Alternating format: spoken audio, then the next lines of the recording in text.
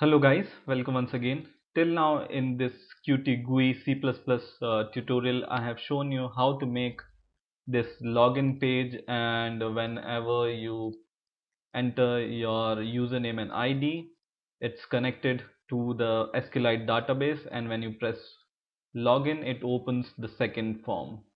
And in this second form also we check if this connection is open or not with the SQLite database.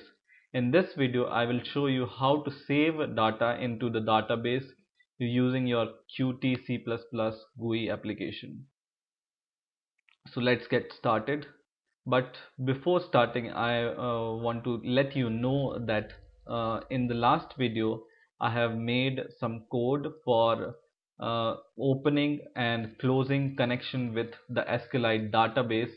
So my code in this video will also be dependent on the same code. So if you haven't seen that video, please go and watch that video so you would be having better understanding of this code which I'm showing you right now.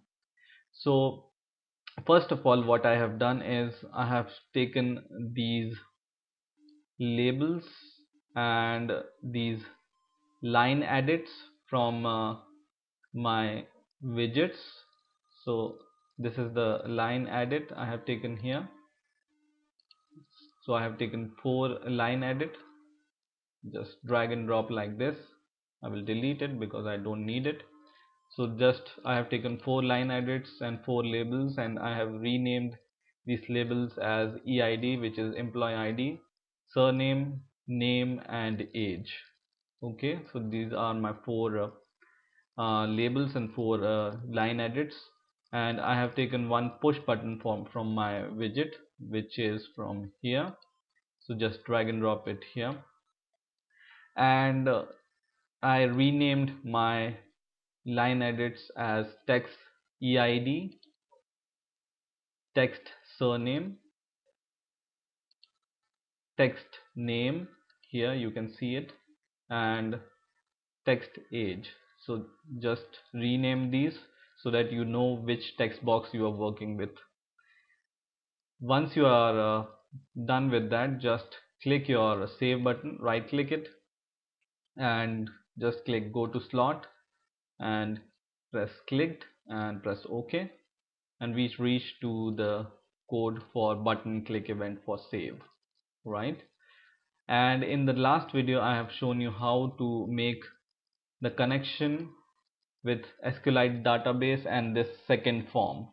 So that's why I was telling you that you should see that last video, because I have made this connection open in that videos. Okay, so now we have this push button click event. To make this code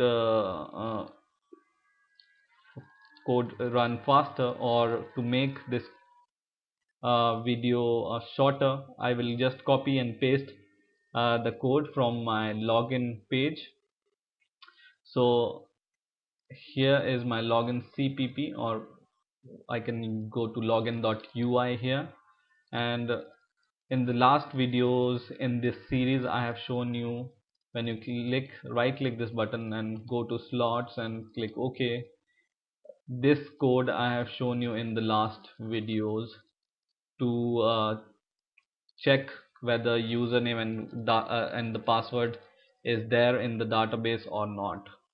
So I will just copy the same code and I will edit this code little bit in order to save time. Okay, so I have just copied this, and I will go to my employee info.cpp and paste it here. And in the last video I have also made this con open function which is there in the login class. So in this push button click event I will just make the object once again for login. So I'll write login con. Once again I'm creating a new object with login class, and this login, because this function is in the login class, this con open function, so I will just call it by my object. So con open, if my database is open, then I will just show the message that if my database is not open, then I will just show the message that database is not open. And otherwise what I will do is I will open the connection and I will prepare my query, right?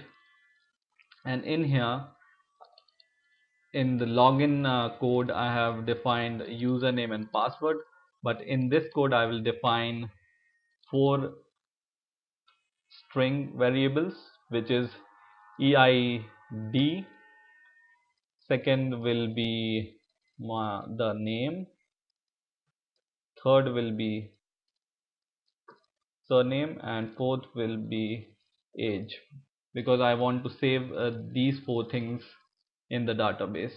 Let me show you the database also. So I have this database, SQLite database. This also I think I have shown you in the last videos. So I have the database called employee info, and in this I have different columns, and I want to save the data to these 4 columns: employee ID, name, surname, and age. And I will not fill anything there in the username and password and pay. So I will use these 4 columns to write the data. Okay, let's come to our code once again, and in here we will transfer the data from our line edits, which are I have already shown you here. These are the line edits and these are the names. Text EID, first line edit. So go to your employee.info.cpp. So sorry, not here, but I will write EID, UI, and the line edit name, and then arrow pointer text. In the same way, name here, and then I will write text underscore name and then text, and I will just copy this once again, paste it here. Third is surname and fourth is age. So I will just replace this text box names also from here. So now it's done. Now it's very important to in order to save the data in the database, we should prepare a query. So to save the data in the database, we need to write a query. I will just delete the query which I have written for the login page. I will just start from the blank, and here I will write insert into your database name, which is employee info. Let's check. This is employee info, the name of the table. So insert into employee info, and the column name in which you want to insert the data, which are EID, name, comma, surname, comma, age. So these 4, I have taken the name of these columns: EID, name, surname, and age. These are the same name as in the database, right? And then I will write values, and then I will pass the values respectively according to the column which I have written here.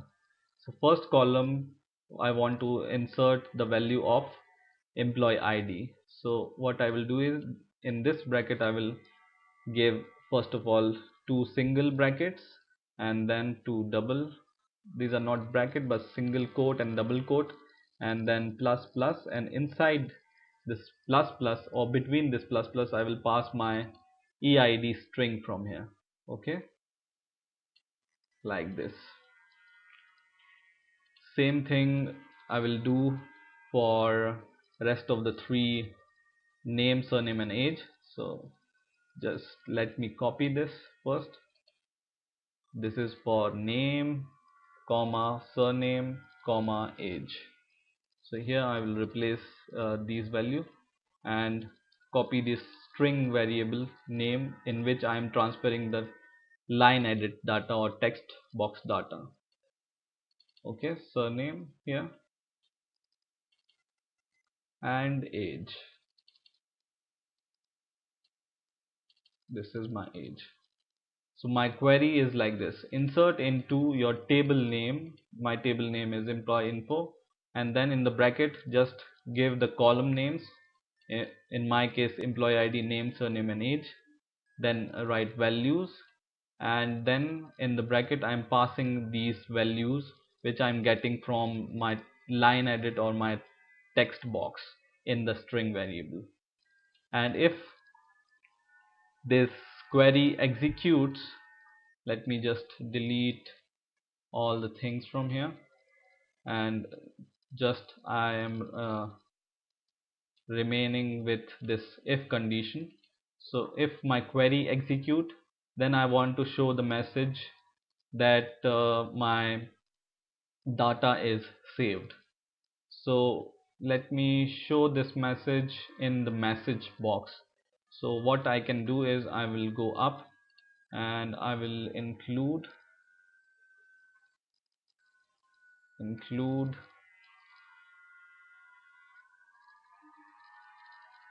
Q message box, and then I can give the message box, or I can show the message in the message box, right? Now I will go in this if condition and I will give the message box code like this. This code, if you don't know, I have shown this code in the video number 4, so you can go and watch that video if you don't know how to show message in the message box. So I'm just writing message box and then these double colons, and you can change this message type. In this case this is critical, and this is the title of the message you want to give. So I will give it the title save, and I will show the message as my data is saved. Okay, with a capital S, right? Okay, so if my query execute, then I will show this message. But if my query doesn't execute, so if this query is okay, then it's all good and fine. Else I want to show some error message, right? Or the fault which is coming. So what I can do is, in this else condition I can show the message or the last error. So you can write message box colon colon critical, and in the bracket give the argument this comma tr, and you can give the message error, and you can show that error, right? So this is query, which is my this query variable, q sql query variable. I will just copy it and paste it here, dot last error dot text. Okay, so this will show the error. One more thing, I have told you in the last video that if you are opening the connection with the SQLite database, you need to close it also before performing any other action. So I have opened the connection, this here, this should be this object of login, because my connection open function is in login class dot connection open. So I open the connection here, and if my query is successfully executed, I should close the connection. So I will just copy this object from login class dot close connection. Here it should come close. Let's see what was the code there. So in this login.h, I have defined the con close class. So I will just copy this function, go to employee info.cpp and dot con close class, right? So I'm closing the connection with the database when my query is successfully executed, right? So let's try and run the program and see if any error exists or our code runs successfully. So I will build my code first, save all,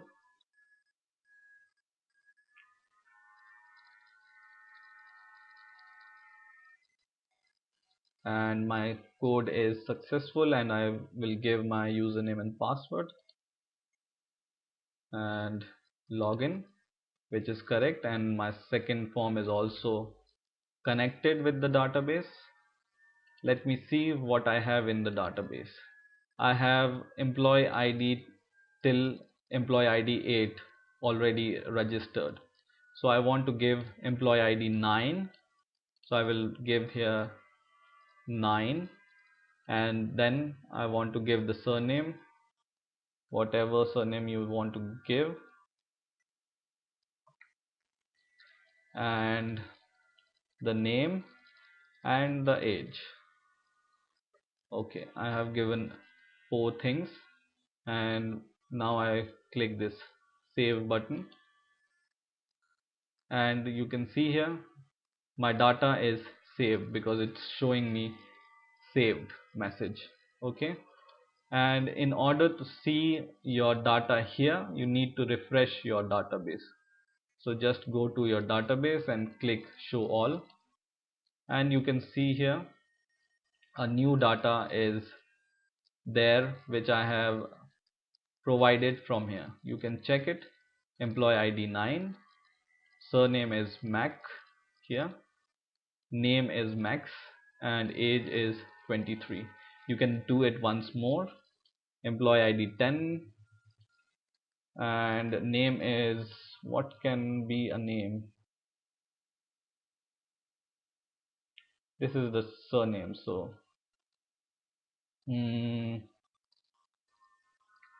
there is a surname and there is a name and the age 45 for example, and I click save, and my data is saved because I'm seeing the message saved. Okay, and once again I will go to my database, I will click show all, and employee ID 10 and his data is also there in the database. So in this way you can write a code to save your data from your QT GUI application to your SQLite database. I hope you have enjoyed this video and you have learned something new this time. In the next video, I will show you how to edit your data in the database using your QT application. So stay tuned and please rate, comment and subscribe, and bye for now.